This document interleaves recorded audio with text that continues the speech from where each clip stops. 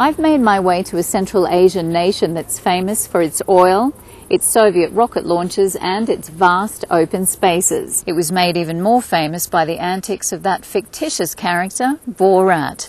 Once a major stop on the old Silk Road, it is today a place where East truly meets West. So join me as I attempt to show you a fraction of the largest landlocked country in the world, Kazakhstan.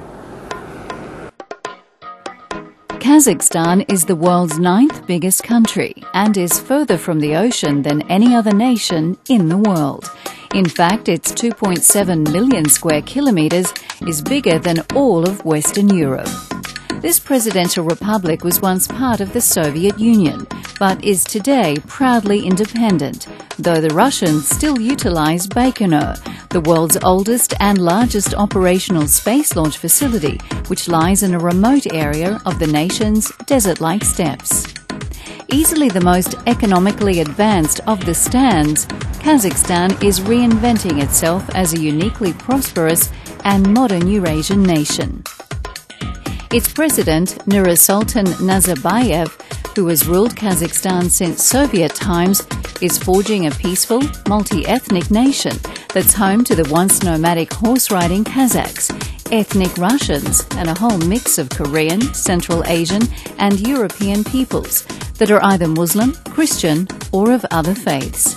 This is a place to trek in summer, ski in winter and mingle with friendly, welcoming people. Most people arrive here via the biggest city, Almaty. I was staying at the Hyatt Regency, a stylish hotel where the lobby features an adaptation of a traditional yurt or tent. The leafy commercial and social hub of Kazakhstan, Almaty has an almost European feel, with its quality hotels, slick boutiques, chic cafes and streets thick with BMWs and Mercedes. In 2011, this city will host the Asian Winter Games. My tour began with a visit to some of the city's key attractions and its monuments to freedom and history.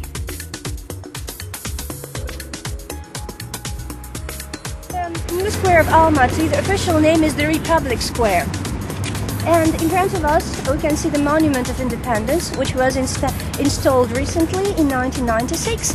And if you travel all over the world, if you are in London, in France, you may see many in Rome, column, and on the top of the column, the monument.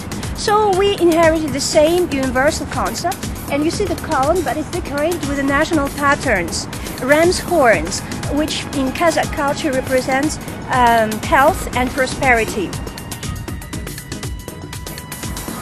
Well, here at the base of the column is the handprint of the country's president. Now, local custom says if you put your hand in his print, then that's going to bring you good luck. So, let's see if it works.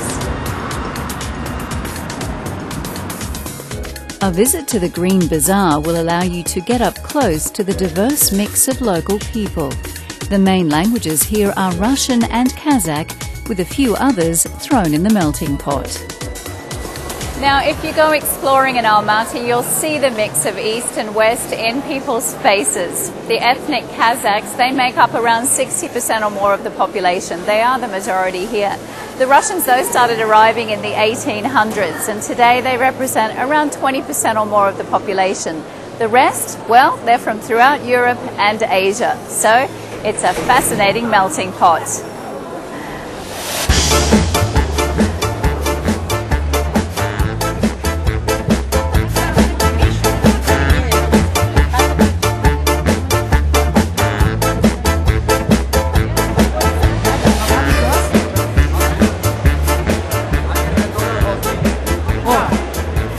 Dried apricot. Fantastic. Apricot, Mountain Kazakhstan. Mountain Kazakhstan. Mountain Kazakhstan. Apricot. Huh? Alright, how much is that? 100 grams, 200 KG.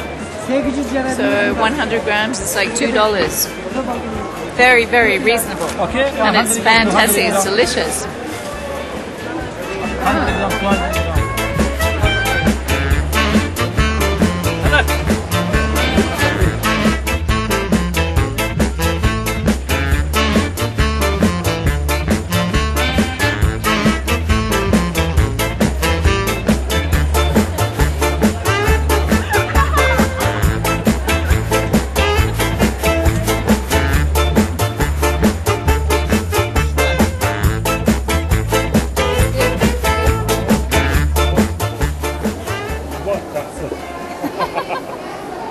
you go.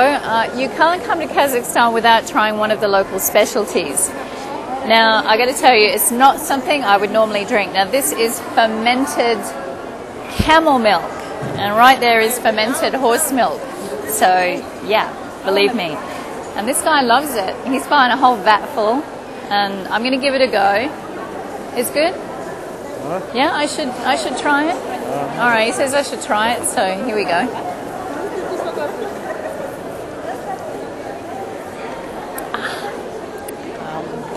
Let me think. What's it like? It's like it's a bit like drinking a sour yogurt, actually.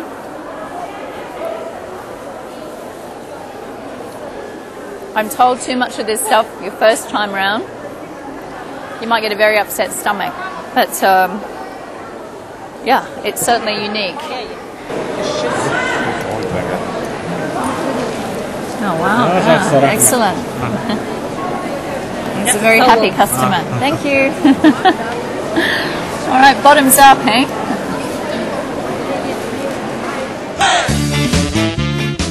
Horse meat is also big on the local diet.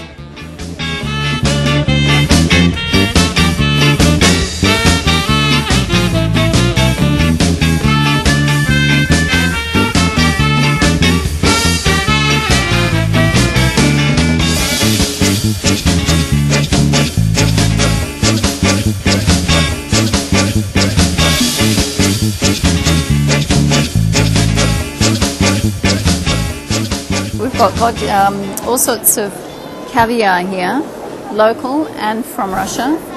Black caviar, red caviar, highly priced. Of course, it's expensive everywhere in the world, but quite a bit cheaper to buy here.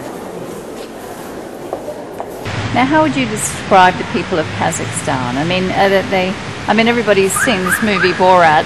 That's not Kazakhstan, is it? But I mean, for you, how would you describe Kazakhstani people? I mean, is there a way to describe Kazakhstani people? Open, friendly. Yeah. Yeah. Are they adventurous? Are they sort of quite keen to explore like what's going on in the rest of the world around them? Oh yes. Yeah. Yep. I mean, for the young Kazakhstan today, for young Kazakhstanis, for instance, I mean, what's their dream? You know, what sort of are you seeing taking shape here with the way that the future's going with the country? I think we can see the trend of integration, of globalization, and the borders are open nowadays, and people are free to travel, and so a lot of international companies that come here, a lot of business people are coming here, a lot of Kazakhstani business people are traveling abroad.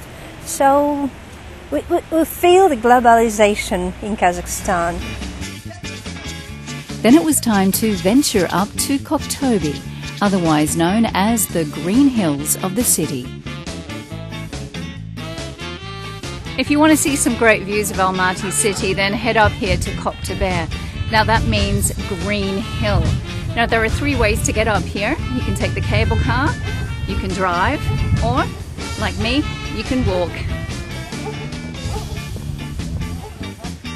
From this lookout you can relax, buy souvenirs, have lunch and admire the snow-capped Trans-Ili Alatau Mountains that overlook the city.